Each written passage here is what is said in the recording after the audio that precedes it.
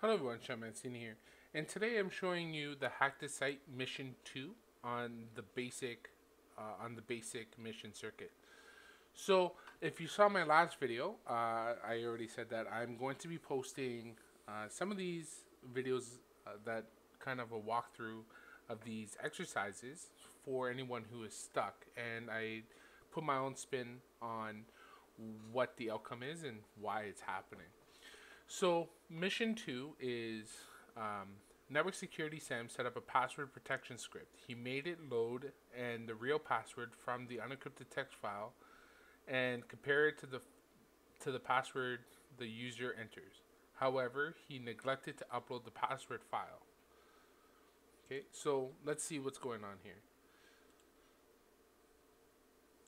Okay, so first thing is that we see that the password that we enter, okay, we're going to look at the unencrypted text file and compare it to the password the user enters, but there's no password file.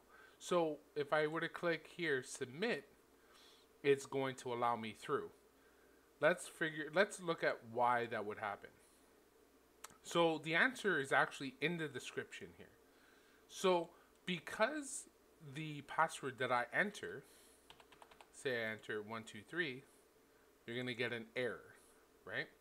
Because it's going to compare the input value in this text box, okay, and you're going to compare it to null because there is no password file. It says right here he neglected to upload the password file. So 123 or any password that I enter here is going to compare to null and will not work.